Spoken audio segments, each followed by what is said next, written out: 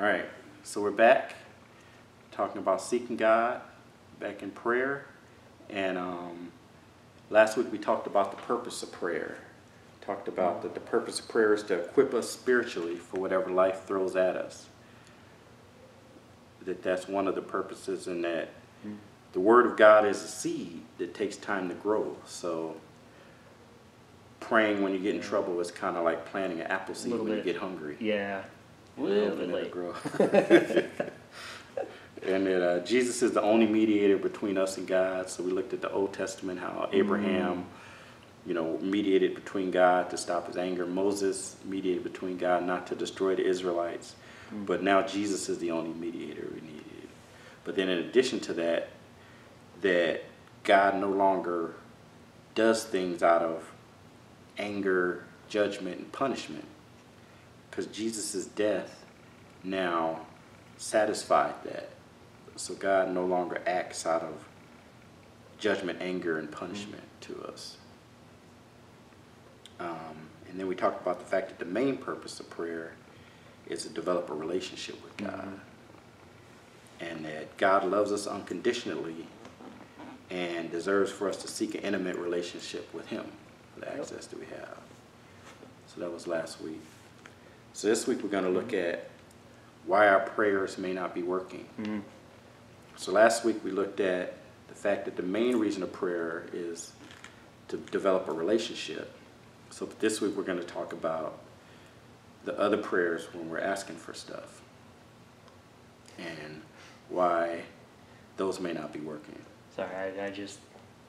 Because, when we have relationships with people, everything we ask for we get, right? Yes, all the time. That's never mind. That's how they work. Anyway. A healthy relationship. Let's see. So we'll look at reasons why our prayers don't get answers, and so other than the kind of normal churchy responses that it's not God's will, it's because it was a selfish prayer, or because we're not following His laws. And so we've talked about those previously in the other lessons. So now we're going to look at other reasons. Yeah. So we've addressed those. So did you ever notice that there's no instruction in the Bible for unanswered prayer? How to deal with unanswered prayer? I haven't thought about it, but now that you say that, yeah, I can't think of one. Yeah, so that's interesting. Because it was designed that we would get answers. And so, so we won't be talking about today, we won't look at how to beg better, but we'll look at, address some of the fundamental reasons why our prayers don't get answers. Because when we get answers to prayer, it makes us happy and it increases our faith. So if we ask for something, God gives it to us, then we have more faith that God will give it to us, that He is there, that He listens. If we don't get answers, then we have to get our happiness out of the discipline of prayer. Prayer is a discipline, or we celebrate the form prayer instead of the breakthroughs. It becomes a religious thing, and we just the action, and we concern ourselves with how we're praying more so. And there's no virtue in prayer itself, so it's not a matter of building up holy points. But we did talk about it is important to build a relationship with God. So the first, we'll look at some of the normal responses and address those. So God does care about what we want. So the first thought is it okay for us to ask God for what we want? I don't see why it wouldn't be, but... Right. So Jesus instructs us not to worry about tomorrow. But He doesn't say don't ask. So you have John 16. I do. 22, 24. All right. So with you, now is your time of grief, but I will see you again, and you will rejoice, and no one will take away your joy. In that day you will no longer ask me anything. I tell you the truth, my Father will give you whatever you ask in my name. Until now you have not asked for anything in my name. Ask and you will receive, and your joy will be complete. All right, so basically Jesus is saying that after He dies and raises, that they can ask for anything in His name. And so we saw that they asked for you know, to heal people, heal blind people, cast out demons they asked for in his name, and they got the stuff that they asked for. So it's a father. God is our father. He does delight in giving us what we want. He wants to give us the things we want. So any father, you know, if you get some kids something for Christmas, it's not just giving it to them. You want to watch them open it, and it brings you satisfaction. So God is our father. He also wants to give us the desires of our hearts, and he does want to give us things. But you know, like other parents, he's not going to necessarily just give us everything we ask for. So it's like, when it's healthy. When it's healthy. And then there's another thought of people say, oh, it's not God's will. So is it true that whatever happens is what God wanted to happen? That's a fun one. Yeah. So a lot of people blame God for everything that happens. And so, you know, we're not asking if God knew what was going to happen or could change it, but we're saying is that what God wanted to happen? That's the question. Is it God's will? So I would argue no. So if we look at things not being God's will, so we know that God was not willing that any one person would perish. So the Bible says God wants everyone to be saved. But we know that everyone's not going to be saved. So we know his will is that everyone be saved, and we know that that's not going to happen. It's fundamental. You have more than one will, like you're going to have some sort of disagreement between the two eventually, and then you've got a problem.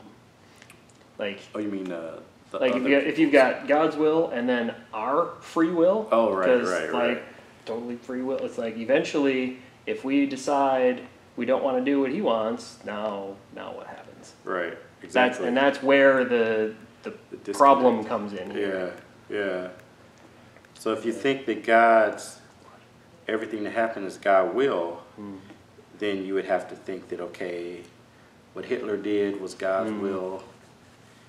Every instance of rape is God's will. Every abortion is God's will. Every murder is God's will. Every homosexual activity is God's will. Slavery was God's will. And then if we believe all of that, then why would we pray against those things if we think that's God's will? So why would we pray against God's will?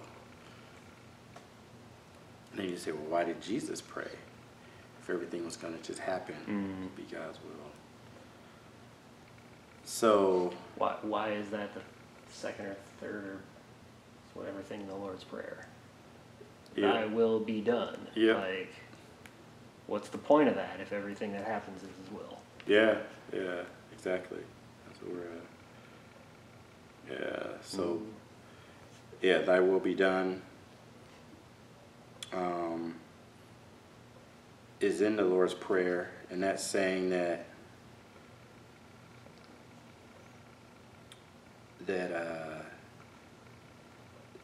and what's the purpose of praying? As on earth as it is in heaven. Yeah. And so it assumes that we can influence that through our prayers when we say that. And it assumes that God will fulfill the things that we ask for. If he's telling us to ask for it, there must be a reason. And so if he's telling us to ask for it, it must mean that there's some resources to fulfill it.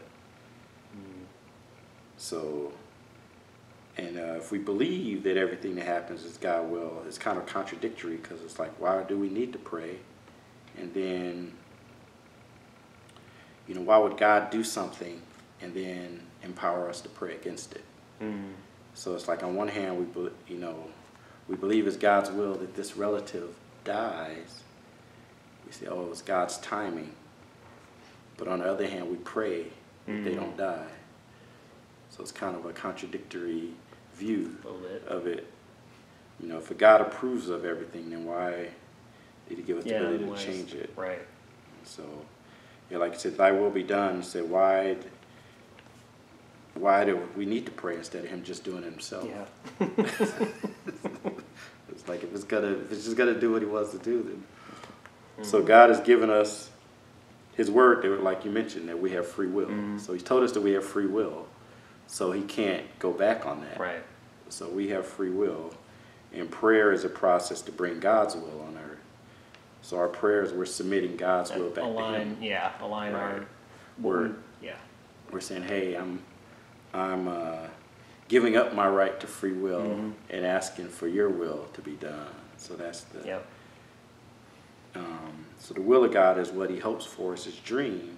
But the intention of thy will be done on earth is to bridge the gap between the distance of the two.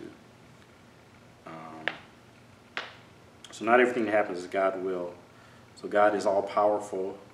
God is in charge of everything, but he's not in control of everything. So there's some things that he's given control over to us. There's some things that Adam gave control over to Satan. Yeah. And there's some things that we give control over to Satan. So an example of that is we had a company-wide meeting. You know, the CEO, like after the quarterly announcement, and the CEO was talking about, you know, the future product lines and the company, and so he had a period of question and answers. And so, you know, he's the CEO, so people were asking, you know, about, well, do we want to go in the cloud technology? Should we hit this, you know, look at this? So he's answering that. And then other people were asking about, well, the way we, accounting type stuff, well, the way we recognize our revenue wouldn't be better. And so he's speaking to that. And so and then somebody asked, well, and, you know, so, you know, I'm at a company, there's like 3,000 people in our one campus. With, you know, 3 buildings with 16 floors, break rooms on every floor, with like sodas and stuff. So somebody asked, why don't we have Dr. Pepper in the break rooms? Well, so he says, valid question, I suppose. So he says, we don't have Dr. Pepper in the break room. so he says, you might want to, you know, talk to facilities or somebody who actually knows. So he's responsible for everything that happens in the company, but he's giving control of that area to somebody else. I mean, and actually that's outsourced to a third party. So they choose, you know, he doesn't choose, you know, they bring whatever sodas they have. And so it's like, God, he's giving control over to us. So, you know, if something is, you know, if we're in charge of it, then we don't need to go back to God for it. So another thing people talk about is their heart's desire. They say, why would God put this in my heart if he didn't want me to have it? And so a lot of times I use that for a spouse. And so they're natural desires that God puts into everyone. But it's not necessarily something unique that he gives to you. So it's like everyone, you know, people have desires to be in a relationship. People have sexual desires. People have. It's not that God specifically gave you that desire for a particular purpose. You know, it's like I have a friend who wants to be filthy rich, drive a Ferrari in an Armani suit with 3 supermodels in the back seat. And that's a real desire of his heart. But I'm thinking God did put that in his heart as his desire. That's my guess. Seems unlikely to me. Yeah. I don't know for sure, but... So it's just because you have a desire, you know, it could be from the culture, TV, magazines, from the world, influence of the world, family, friends, could influence your desires, you know. It's like God gave me a craving for chocolate, so he must want me to eat chocolate all the time. So just because you want something doesn't mean it's good for you. And just because you want something, you have a desire in your heart, doesn't mean that it's God's will for you. And so in Matthew 15:19 says, for out of the heart come evil thoughts, murder, adultery, sexual immorality, theft, false testimony, and slander. So it says those come out of the heart. So just because you desire something in your heart doesn't mean it's God's will. Because you could want murder, you could want adultery, you could want to steal. Those are all desires in your heart. and those are all evil. So there are desires in your heart that don't come from God. All right. So now we will get to 10 reasons why our prayers aren't answered. Okay. All right. So number 1 is real deep. The answer is wait. Yeah. So God just determined that it'll be better for you to have it later. It's not the time right now. So that's number 1. The answer is wait. Number 2, similar, is when the answer is no. So that is an answer. People forget that no is an answer. And that is an answered prayer. You say, God, I can have this. And God says no. That's an answer. So that is an answered prayer. You got an answer to your prayer. The answer was no. So it's like if a 7-year-old asks his dad, hey, can I drive? He's going to say no. And if you ask him enough, he may ignore him at some point. But he's answering him. You get an answer, no. You don't always get what you want. That's not what God is. That's not what being a father, having a father is about. So number 3 is that you may have moved outside of God's will, and you've moved so far out that he's removed his protection from you. So he's not protecting you from the consequences of where you are. So in life, we always have a choice. We're always going to have a choice between wrong and right. So no matter where we are, no matter how righteous we are, no matter where we are in life, we're always going to get presented a choice between wrong and right. That's the way life is designed. And it's up for us to choose right. So if you choose wrong and you keep choosing wrong, then you may get to a point where God removes his protection and he lets things happen to you. So it's not God doing it as punishment, but it's just he removes his hands of protection and lets what'll be. And so you can choose a path different from the one God wants you to take. And so then God may hand control over to you and say, if you want, so God is handing control over you. You're outside of his protection now. So it's like a child when they move out of the house. The parents are no longer, and you decide, hey, I want to eat beef jerky every day. The parent, they could call you every day and say, hey, are you still eating your vegetables? Hey, are you still, or go over there and make you do it. But they're letting you, hey, they're letting you take control of it. And so you have choices and you have consequences for those choices. So that's number 3. Number 4, so we talked about that God gives us free will. But number 4 reason that God may not answer your prayer is that if you're asking God to violate somebody else's free will. So like say you have a coworker that hates you. And you say, God, make them like me. They have free will to hate you. So you can't ask God to change their free will. So you can't ask God, hey, make this person want to marry me. They have free will. You can't ask God to take that from them. Everybody has free will. So if you're asking God to violate someone else's free will, he's not going to do it. I guess that's why I heard many pastors they say we gotta ask God to change our hearts, not theirs. Yeah. Not the person, but ours. Right. So I guess we can see them like Jesus will see them, right? With compassion. Yeah. And understand why they act the way they act because they don't have Jesus in their heart. Right. Or they may have Jesus in their heart. Oh, they may have, yeah. Yeah, still. Yeah, so another situation like that is if we're, like sometimes if someone is harming you and you ask God to make them stop, you're violating their will. So it sounds like semantics, but what you should do is ask God to help you. So you should, if you ask God to help you, that's different from asking God to make them stop. Never thought about that and one. it seems, you know, and it kind of doesn't seem right or fair maybe, but it does matter.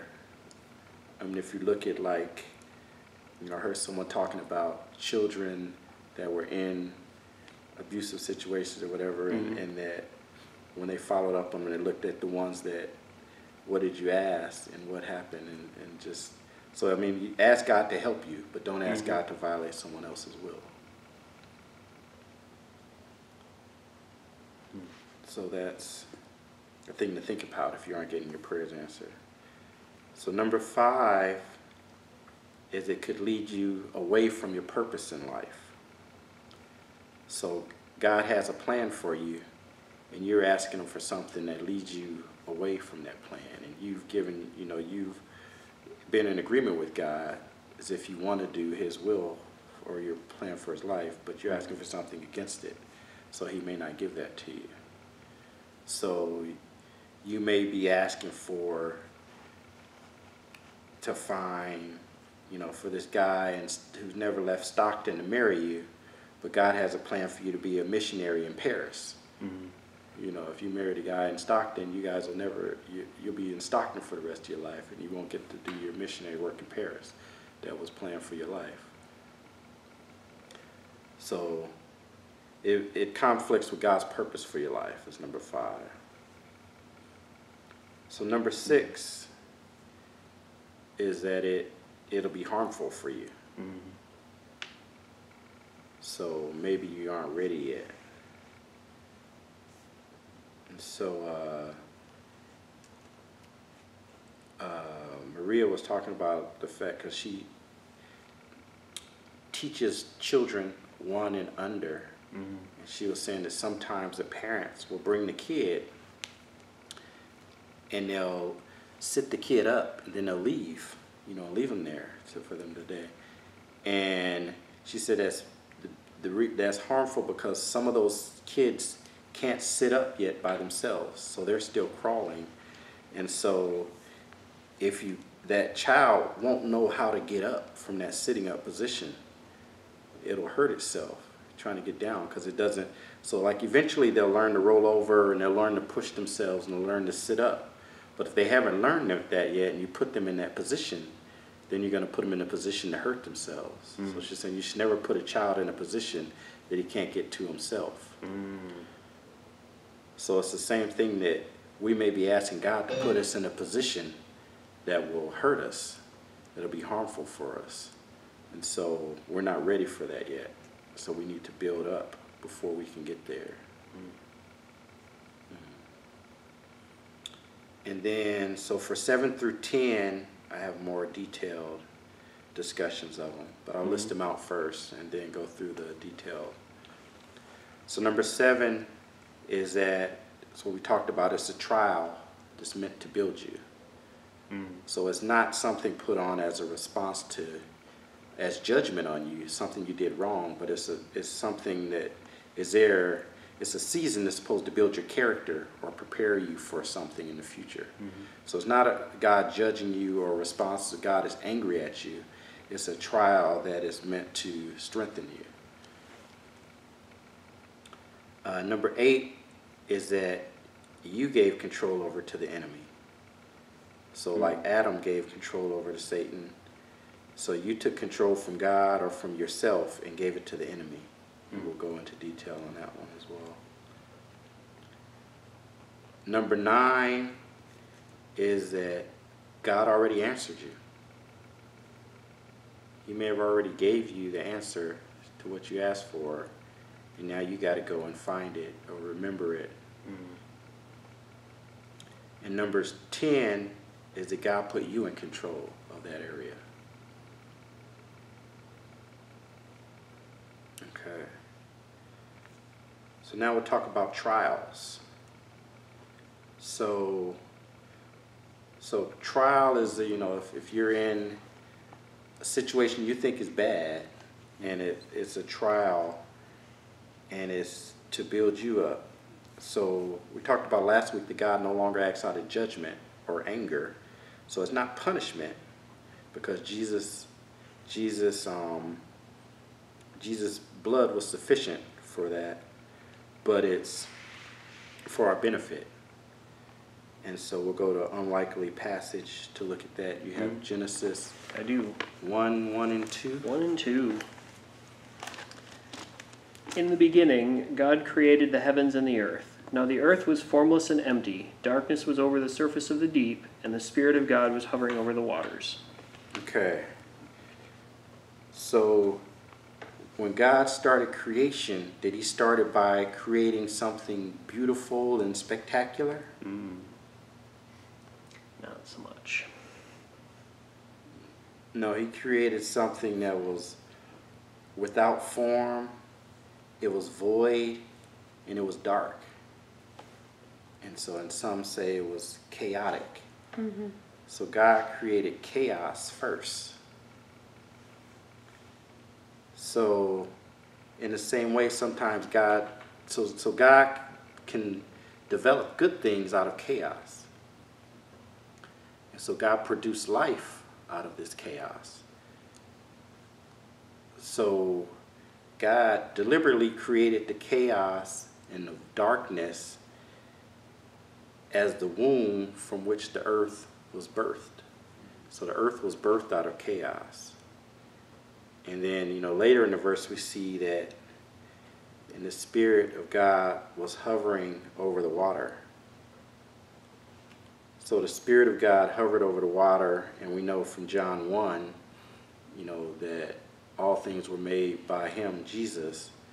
So, he said that it was Jesus' Spirit that was hovering over the water. And so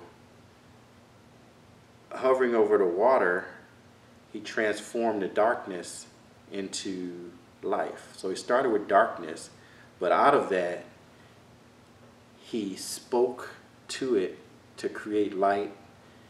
He spoke to create the animals in the sea. The earth came out of the waters.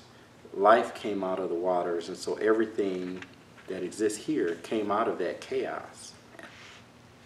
And so if we look at God's method of how he does things, sometimes there can be chaos that's formed, and the purpose is for somebody to rise up, or for you to rise up specifically, or maybe a broader chaos for his people to rise up, it's to develop you, to strengthen you in some area. And so and that may be the only method you're going to develop that strength. And so if we're in the chaos, we look at what did God do? He spoke to create light. So we want to speak light into the situation. So if we're in a chaotic situation, we don't want to talk negatively and complain about it. We want to speak life into it. Speak life into the spirit world to cause it good. I know God is using this for good. I know that, that plans. Speak life into it. And when the Spirit was hovering over the water, when you hover over the water, you see your own reflection. And he saw that it was good. And so that's what came out of it. So we need to look for the good in those situations. So we can look at chaos as a principle of productivity, not a principle for destruction. So an example of that is a caterpillar. So caterpillars, eventually they build cocoons and they wrap themselves in it and they become butterflies. And so there was someone who saw a bunch of cocoons and they decided, hey, I need to help. And they were starting to try to break out. And so he said, let me help them. And so he took a knife and he cut the butterflies out.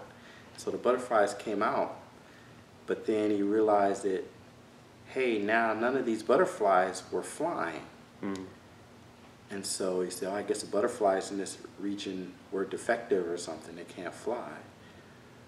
But what actually happens is that the cocoon, when the caterpillar is wrapped in the cocoon, it's the pushing and breaking out, it strengthens their wings. That allows them to fly. So it's like them breaking out, them struggling and pushing and struggling to get to free themselves, to get out of that situation, is what turns them into what they need to be.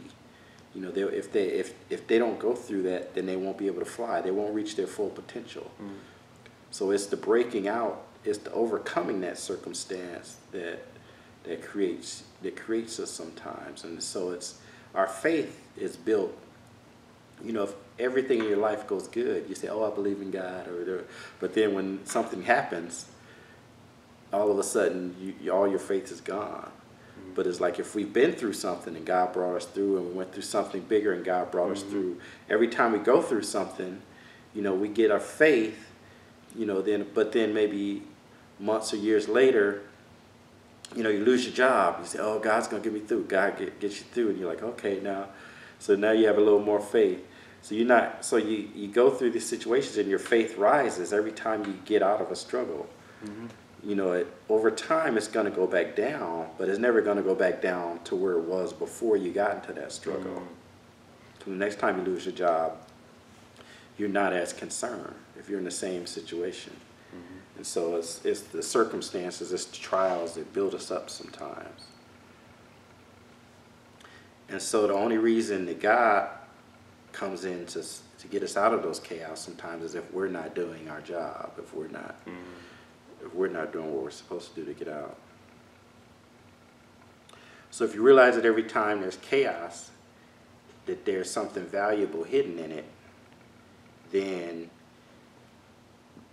even if it was something that wasn't caused by God, there's still something valuable hidden, can be something valuable hidden in it. So if every time you're in a bad situation, you turn it for good, or God turns it for good, or you have faith to turn it to good, then Satan will start to realize, okay, well, this is just helping this person, and they'll start to leave you alone. Because then you've taken away one of his weapons. Okay. And so that leads us to the next one. So the next one is you gave control to the enemy. And so this one is interesting. I was going to take it out, but it's so this one really needs a lot of setup and a lot of explanation, but I don't have time for that. So it's going to be kind of a high-level discussion of it, and it's not going to go into details about the solution. But so with that stated, so you gave control over the enemy. So it's a little, yeah. So anyway, so there's 3 types of access that we give to the enemy. So there's access to our body, our soul, and our spirit. Or there's 3 methods of access that we give control to the enemy.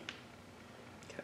So, example of the body is sex outside of marriage, abortion. Then we give the enemy access to us. And things like diseases and that nature and sickness are types of things that result. So that's an access of body. Another area of access is the soul. We give the enemy access. So an example of that is occult activity. And so not just, hey, I'm worshiping Satan, but even like horoscopes, fortune tellers, secret societies, that gives the enemy access. So access in the sense that now you've given him permission to interfere with you. You've given the enemy permission to enter into your life. So he needs permission to interfere with you. You know, he asked Job, he asked God, you know, he had to go talk to God to mess with Job. And so we can also give them access. So we're giving them access ourselves through these areas. Another soul access is generational curses. So it's not actually us giving it to them ourselves, but there are generational curses that get passed down, and uncontrolled anger, fears, addiction, behaviors, and those can get passed down. And it's not, I guess it's not actually you giving that access, but that gives the enemy access. That's the way they get access. So most of those two are, the body. So it's you. I mean, if you've been involved with occult activity, you had sex, or you had an abortion. But then the spirit is an area we may not necessarily know. So that's the area I get a little bit deeper into. So that's things like unforgiveness, which we talked about, unforgiveness, but we didn't talk about it in this manner. Rejection, fears. So unforgiveness related, and judgment. So we talked about judgment, but we're going to look at it here a little differently. So judgment, there's discernment. There's two types of judgment. There's discernment and there's judgment. So discernment is when you say, this is right or wrong. So if somebody does something, you say, hey, that's wrong. Something happens wrong. So there's nothing wrong with that. So there's no problem with that. God says don't judge. That's not what he's talking about. You say, hey, that's wrong. You shouldn't do it. Judgment is when you think badly about the person because they did wrong. Or you feel angry towards the person because they did wrong. Or you have negative feelings towards the person because they did wrong. And so when you have judgment, it causes unforgiveness. So if you're judging that someone did something to you is wrong and you anger towards them, then that causes the unforgiveness, and that gives the enemy access. The unforgiveness and the judgment. And so the enemy wants us, to accuse God, to blame ourselves, or to make a judgment on someone else. Another area is fear. So fear is a natural response, to be afraid, and it's there to protect us. But if we embrace a fear or let a fear define us, I am afraid of heights. I am afraid of, if we let a fear define us, then we're coming to an agreement with the spirit of fear, and we're giving it access to stay if we come into agreement. So a lot of times, so if God or situations happen, or a lie will be presented to us, and if we come into agreement with it, then we're giving it that right to stay. And then the third area are inner vows you make. So if you make inner vows, you're basically putting yourself in charge instead of God. So if you say, I'm ugly, if you say, I'm stupid, if you say, nobody likes me, if you say, I can't trust anyone, you say, all men are dogs, if you say, I'm powerless, if you say, I'm helpless, now you're taking the control out of God's hand, and you're saying, okay, it's all on me, or it's all on these other people who are doing it. And so that gives the enemy access. If you make this inner vow, maybe something happens to you as a child. And so, psychologists also talk about how, so like maybe you feel rejected as a child, the parents, you get abandonment. So now you feel abandoned, you get abandonment. Or maybe they say that a child, that heard a story of a study they did where they had mothers smoke, and the baby curled up to get away from the smoke, like they changed their position in the stomach, and then they had the mother think about smoking, and the baby did the same thing. So it wasn't, so they knew the thoughts. And so the baby can feel the thoughts. And so in the same way, if a rejection, so baby can feel rejected even from in the womb. So like if a baby knows that the parents didn't want them, they can feel it, and they can feel a sense of rejection. If a baby feels the sense that, okay, the parents wanted a boy, but it's a girl, or the parents wanted a girl and it's a boy, then the baby can feel that rejection from it from the womb. And then maybe, I don't know, you know, maybe if you feel rejected if you feel bad for being a boy when you come out, you know, maybe you have a tendency to want to be a girl. But the feeling of rejection, though, gives the enemy access to come in and influence you and stay in that area. And so,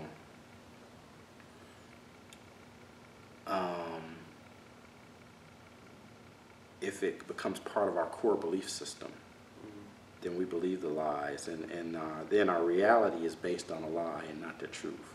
You know, I'm worthless, I'm powerless, I'm helpless, and now we're in bondage. So bondage is when you come agreement with the enemy. And so freedom can be had through Jesus. So if there's some type of repeating patterns or repeating habits that are in your life, then it's potential that there was somewhere where the enemy was let in and you've come into agreement with it. And so it's not necessarily even a traumatic situation. It's not what happened to you, it's how you responded to it. So, and it's not even necessarily something you did willingly. So maybe something that happened to you, but then your response is also. And so unfortunately I don't have,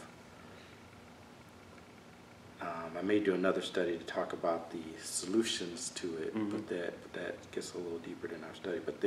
But this types of solutions are, there's counseling.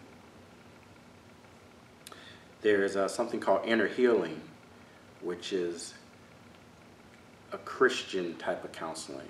So it's inner healing that there are places and churches that do, and online even, inner healing that you do, process that you go through, maybe journaling your past hurts and various things.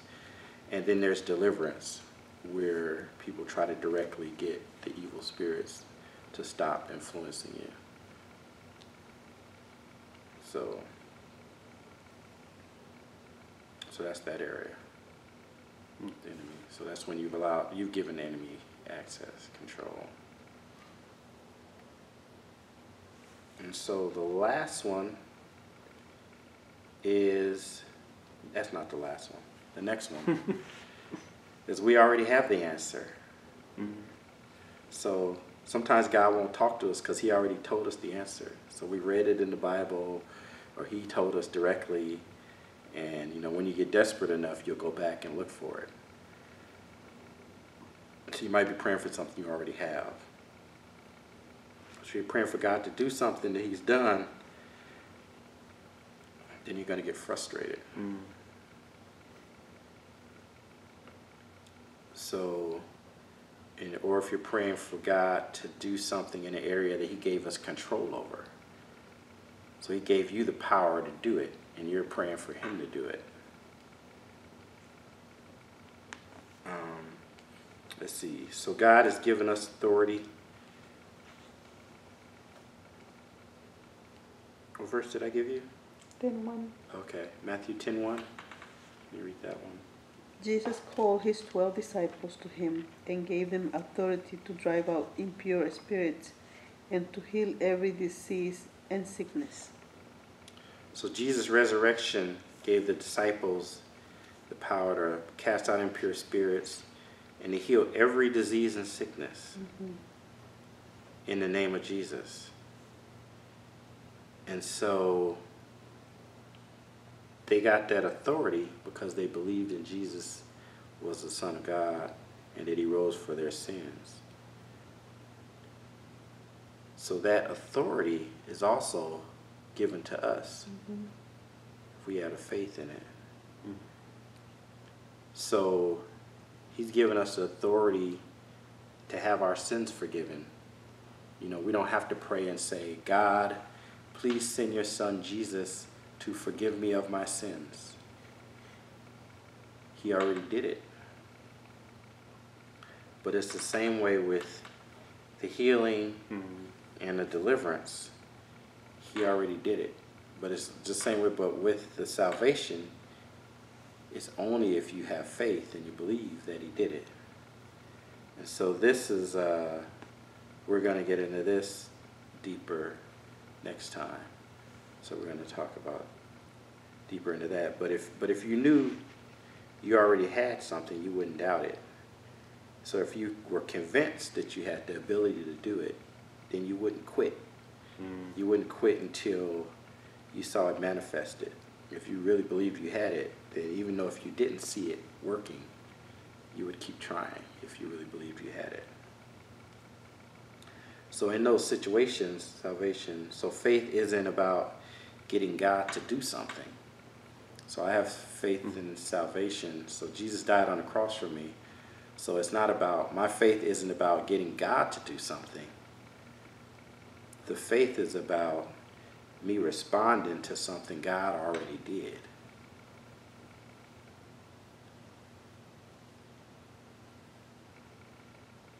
And then the last area is that God put us in control. So God may not be answering because so similar to that. So with the healing, so God won't answer your prayer if you're praying for something that he's delegated for you to take control over. So the disciples, he gave them power over all disease and sickness. So he gave us, so if it's an area that God gave us control over, then it's kind of like, you know, you go to work, you get a new job, and your boss gives you your assignment, gives you a stack of papers at the beginning of the day, and he comes back in the middle of the day, and he go, how are things going? You say, oh, they're going great. Yeah, can you take care of this stack of papers? And he's like, I gave that to you to do. So it's the same when we go back to God and asking for stuff that he gave to us to do. So there's some stuff he gave to us to do, and we're taking it back and saying, hey, God, can you do this? And he's like, that's your job.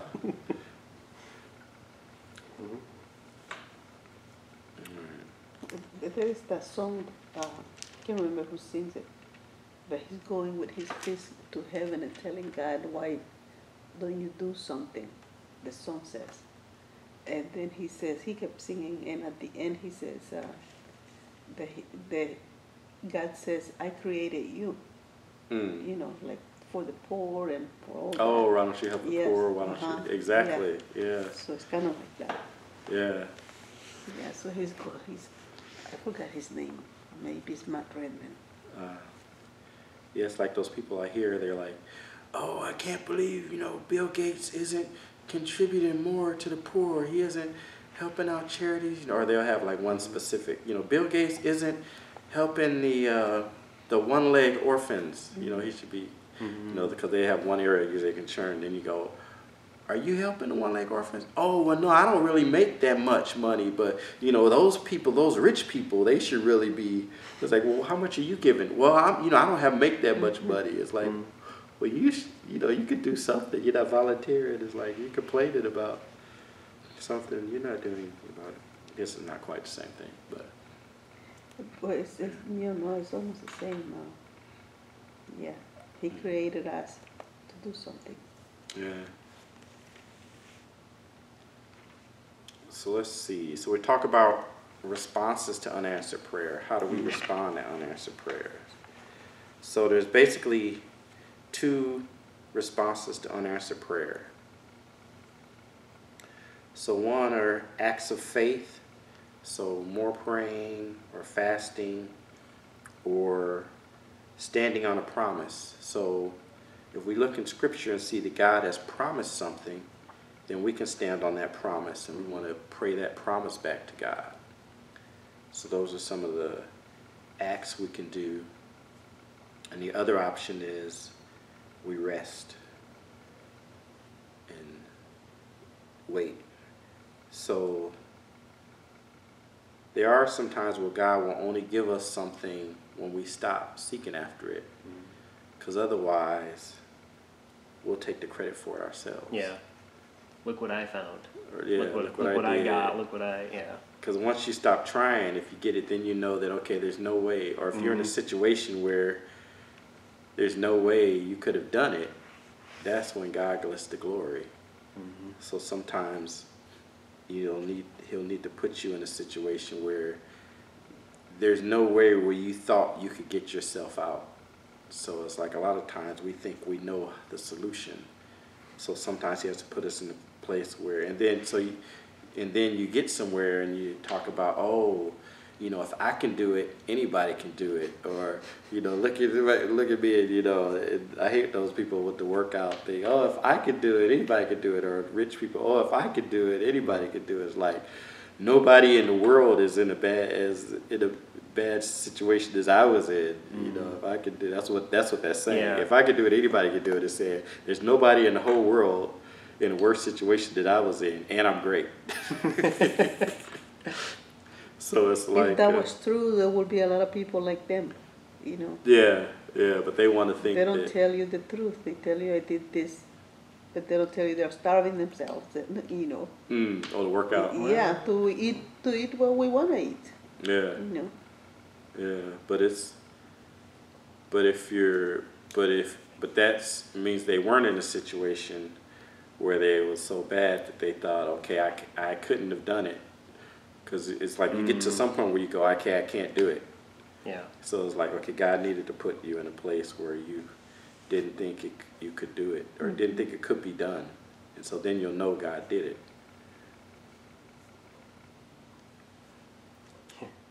Yeah, one guy saying, if I could do it, anybody else can. There's another guy who went through the exact same thing and said, I couldn't do it, Yeah. but it still happened. Must have been God. Oh, yeah. Yeah. Yeah. Exactly.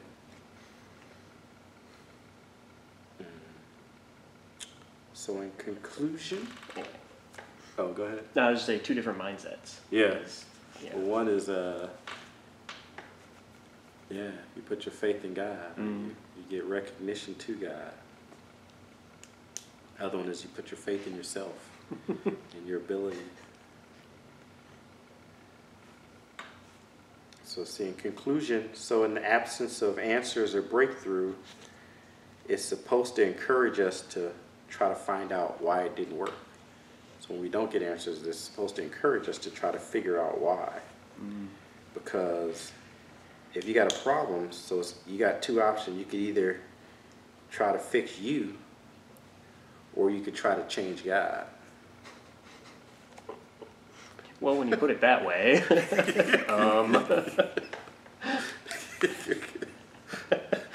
So you can, you know, we want to seek to find out why we aren't getting the answers. And so we can't create our own theology, though, to answer. That's the problem with the church, is that people will ask somebody something and they're supposed to know, so they'll come up with an answer. You know, we can't create our own theology based on unanswered prayers. It's like, oh, well, that's what God wanted. It's like, oh, that's not fair. It doesn't seem fair. It doesn't seem, oh, well, that was God's plan. You know, we're creating our own theology to rationalize unanswered prayers. It's like we don't have an answer, so we're just creating something that sounds good to rationalize it. You know, we need to try to search to find out why. You know, we can't just say it's God's timing. It's supposed to make us question. It's supposed to make us unsatisfied. But it's not supposed to make us hopeless. So to keep seeking for the answer. And it's not good to make, though, your primary focus what God hasn't done for you. So if like all you're thinking about God is what he hasn't done for you, then that's not a healthy relationship. I mean, it's okay to go to him with requests, but it's just like if you have a relationship with a person, it's like all you think about is what they haven't done. They haven't massaged my feet today. They used to do this. If you're thinking more about what they didn't do than the good things they did do, then that's not a healthy relationship. And, So our focus shouldn't be on what God didn't do. and normally we are selfish. We see when people do us wrong or they don't appreciate something we do for them, but when they do something good, we just take it for granted. Yeah. You know.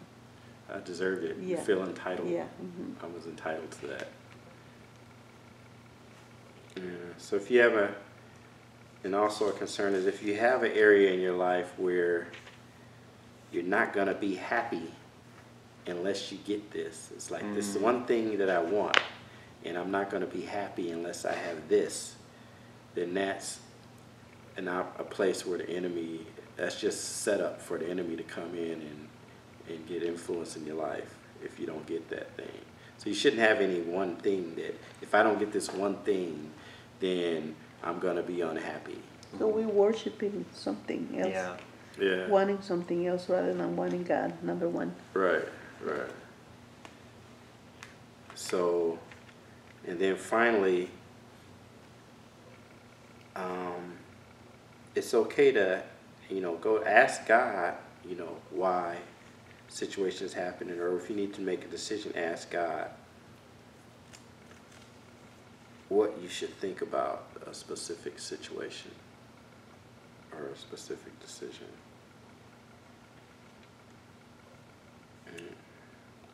So those are the 10 reasons. Any thoughts?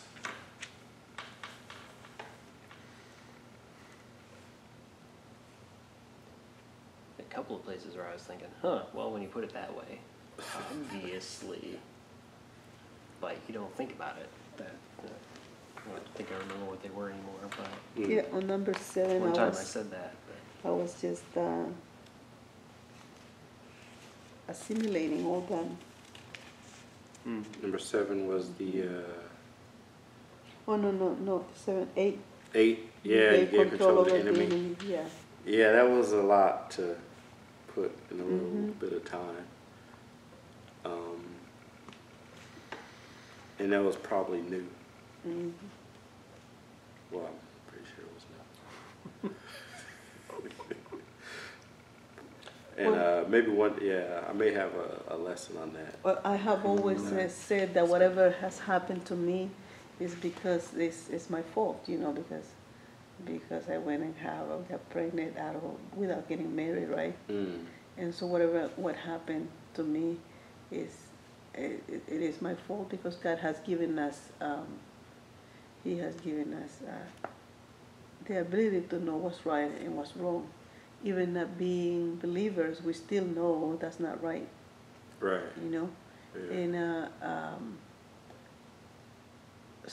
but never went into very specific, like we went today, what we done, the three types of access, which is body, mind, and soul. Yeah. And I have heard that before, that people do with the Ouija board and stuff like that. Yeah, Ouija board. Yeah. Oh, yeah, I forgot I left that out. Yeah. But yeah, that's another one of the occult So type. they are. That's inviting the devil enemy, to come yeah. in. Yeah. Very So that's, scary. Yeah, there are a lot of things to invite. So actually, that segment. Oh, and drugs. I talked Yeah. to one of our brothers, and he was explaining how when people does drug, right, they get into another level, not just the alcohol and the smoking, but other types of drugs. How they get into a level where they see things. Yeah. And so that's letting the enemy come into you spiritually. You're seeing things, Yeah. Was that a brother that used to be among us? Yes. Yeah. So yeah, I mean the drugs, the alcohol. I mean, they call it alcohol. They call it spirits. Mm-hmm. I mean, people, they use it to see things. I mean, to try to get a spiritual type of. I mean, the Ouija boards, it's a spiritual type of thing, and horoscopes is a spiritual type of thing. It's just the wrong spirits. Yes, it is. It's just the wrong spirits, and once you start messing with them, you're giving them access to come in, because they need permission to to control our lives. You know, we go to To horoscope. control your lives directly. And I mean, they can, obviously they can act through another person and influence you. They don't need permission to do that. But to influence your will, they need permission. And they can, they can have somebody else come and beat you up, that without you doing anything wrong. But to have them influencing your will, you have to give them access. Yeah, so that segment, you gave control to the enemy, is kind of akin to the fighting with power discussion about the tactics of the enemy. So that this could be, that's how you get, you may move outside God's will. Yeah. What is, you're moving outside of God's will, because God, they're the things that, the obvious things, the sexual, the abortion, those are obvious. But then when God says, if you don't forgive others, then I won't forgive you. God, and do not judge yet. He's telling you don't do this, but he's not necessarily getting into details about what the consequences are. So all the things that in the Bible says don't do, it's not necessarily telling you explicitly what the negative consequences are. But it's there for a reason. It's telling you not to do it for a reason. But we fight, our battle isn't against flesh and blood. But yeah, a lot of the instructions he gave us is, that's for reasons. And on 9, our answer is on Matthew 10:1, right? Say it again? On the 9, God already answered you. Oh, the 9th? Yeah. The next meeting? No, not the 9. The number 9. Reason, yeah. Oh, yeah. The number 9 was, God already answered you. Yes. Yes, and so, I had another piece in there with the God already answered you, but I didn't want to have that and the part about the enemy and all that. It would have been like a whole lot of new stuff at once. But yeah, so the next time it's going to be talking about faith, but it's going to get into more detail about God already answering you and the powers he's already given us. So it's going to be... I like how you explain how in Genesis 1, 2, how God created this beautiful world out of chaos. Right. Yeah. And he chose to create the chaos first. He said, let me see, how can I make a beautiful world? I know. I'll create chaos and void and darkness. It's like, not sure if I would have started with that. Are you sure about? Well, I guess you were. Okay. See, it Worked out. right? Yeah, worked out. And in a lot of Up areas until of the Bible, the apple thing. Yeah, well, Of course, there was no in a apple lot of involved. areas of the Bible, he talks about building something, like the clay, right? But when he's building something with the clay, making a nice He's the or potter. ornament, yeah, The potter. Another area where it's Out of dirt. He forms it. and So he forms he does beautiful out of from the ashes, dust. right? Yeah, beauty from ashes. So Form the man if he's out of the forming a man, so forming, he formed Adam out of, but he creates out of chaos. So he forms, his form is something from something. But when you do something from nothing, so when you're starting something anew, something brand new, comes out of chaos sometimes. So if you're building on something that exists, you're forming. But if if you're building something brand new, sometimes you need chaos, like a flood. Or a giant pile of Legos. Yes. Pretty chaotic. You build something. I mean, not that it uses Legos, but you know. Yeah. And,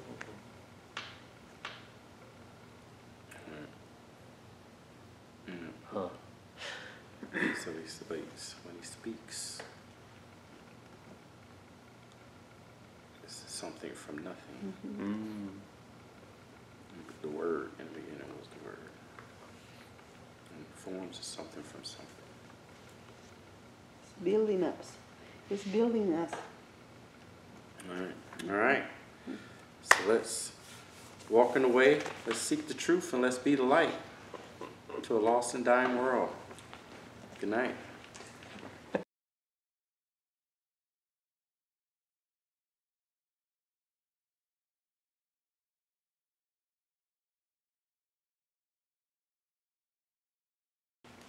Yeah, we know that in all things God works for the good of those who love him, who have been called according to his purpose. For those God foreknew, he also predestined to be conformed to the likeness of his Son, that he might be the firstborn among many brothers. Right. And So, then right. Is that Corinthians? That's Romans 8:28. Romans 8:28. So it says we know that God uses all things for good for those who are according to his purpose. So so there's a lot of for those who. Yeah. So it's not everybody, but then again, it's But even that, all things. It says it doesn't say Right. all things are good. right, It says right. it uses all things. Uses all things, good, including the evil. including It's like, evil. That's kind of including mind bad. blowing, but Yeah, that's why he's talk God, a I little bit suppose. about that. Did you? Okay. No, I said we will. Oh, we will? A little bit, but yeah. I mean, Satan has a purpose. Mm-hmm. But I mean, it's not even just Satan though. We can do evil things. Yeah. And he can use it for good, but it doesn't mean all things are good. Yeah, So yeah. It's but for those, if you've completely walked away from them and turned them away, then it's not necessarily talking about you. No, it's not good for you. He won't work things out good for you.